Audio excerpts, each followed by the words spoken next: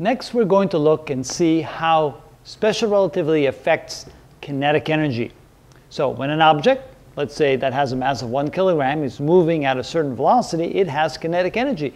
And traditionally, we looked at kinetic energy as being equal to 1/2 mv squared. Now that is non-relativistic kinetic energy, but because as we will see in just a moment, relativistically kinetic energy needs to be calculated in a very different way.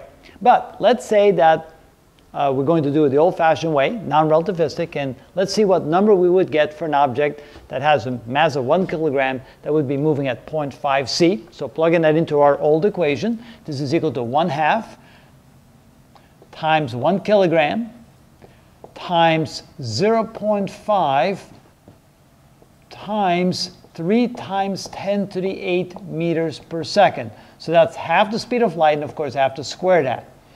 And now if I get my calculator, we can see what value we would get for the kinetic energy under that circumstance. So we have 3e to the 8, we square that, multiply that times 0.5 squared, multiply times 1, and multiply times 0.5, and we get, as a result, the kinetic energy equal to 1.125 times 10 to the 16th, and of course that would be in joules. But as you will find out in just a moment, when you're moving that fast at half the speed of light, you will not get this to be the correct answer. Not correct. You'll see that in just a moment. And you say, okay, maybe that's because the mass changes when you go that fast, right? The mass will increase to this equation where mass is now the original mass divided by the square root of 1 minus v squared over c squared over gamma times m sub naught. So maybe what we need to do in here is plug this number in here and then recalculate the kinetic energy.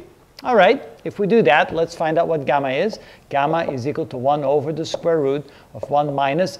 The v squared would be 0.5 c, so 0.5 c quantity squared over c squared. Of course, the c's cancel out right away. And find out what that is equal to. That's 0.5. We square that. We subtract that from 1. Take the square root, and then take the inverse. And we get 1.1547, so gamma equals 1.1547. I just kept a few extra significant figures, so don't make any errors. So let's plug that in for m. So what if kinetic energy was equal to 1/2 times gamma times m sub naught times v squared? What will we get now? All right, so this is equal to 1/2 times 1.1547 times the rest mass times 0.5 times 3 times 10 to the 8 meters per second. And of course we have to square those. So let's see what we get done instead. Of course the only difference between this and this is that we have the term gamma in there. So if we multiply this times gamma, we get the kinetic energy.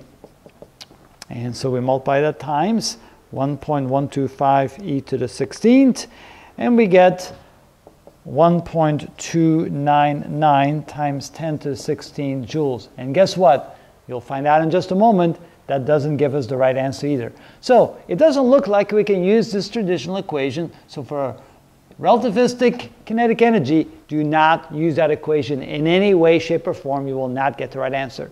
What you need to do instead is go to the concept of rest mass energy and total energy. Of course, most people in the world know that E equals mc squared. And of course, if the object is not moving, it has rest mass. And so we take the rest mass of the object times c squared. That gives you the rest energy, as we call it. It's simply the energy you would get if you take an object of a certain mass and completely convert it to energy. The total energy is equal to the relativistic mass of the object times c squared. And now, using special relativity and the relativistic equation for kinetic energy, we can say that kinetic energy is equal to the difference between the total energy minus the rest mass energy. That's how you find kinetic energy. And let's calculate that one for this example and see if we get a different result. All right. So the total energy is simply mc squared. The rest mass energy is m sub naught c squared. So we can factor out a c squared. So this is equal to m minus m sub naught times c squared. And of course, m can be written as gamma times m sub naught. So this is equal to gamma times m sub naught minus m sub naught times c squared. So finally, this can now be written as gamma minus 1 if I factor out an m sub naught c squared. And that will give you the correct equation or the correct value for the relativistic mass. Since we already knew what gamma was, we can plug that in here. So this is equal to 1.1547 minus 1, that's this quantity right here, times the rest mass, 1 kilogram, times the speed of light squared, times 3 times 10 to the 8 meters per second squared.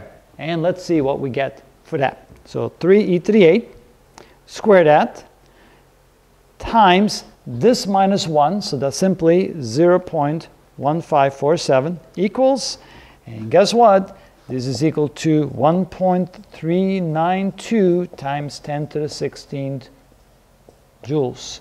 And that's the kinetic energy, and that is the correct answer. Notice that is very different from the two answers I got there. So this is how you find the correct kinetic energy. Again, it's simply the difference between the total energy and the rest mass energy. Total energy is mc squared, rest mass energy, m sub naught c squared. Factor out a c squared, write the relativistic mass in terms of the rest mass times gamma, like this. You can then factor out an m sub naught, so this is the rest mass energy times gamma minus 1. Gamma can be found by plugging that velocity of the object into this equation right here, plug that in there, and that gives you the kinetic energy. So anytime the velocity of an object is more than 10% the speed of light, use this equation for kinetic energy. Anytime it's less than 10% speed of light, you can probably go ahead and use that equation. Although 10%, that's pretty fast, so be careful where you draw the boundary. And that's how you do that.